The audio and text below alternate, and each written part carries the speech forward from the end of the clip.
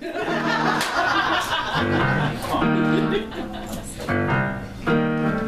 may be master of your chosen occupation, with several strings of polo ponies in your stable. You must remember all the same that at the crux of every game is knowing when it's time to leave the table. And it's important to be artful in your exit.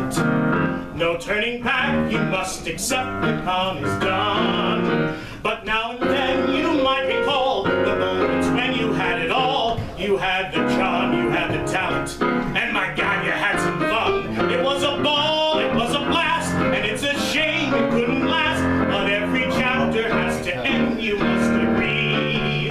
It was a joy, it was sublime, a splendid way to earn a dime for a dirty, rotten guy like me.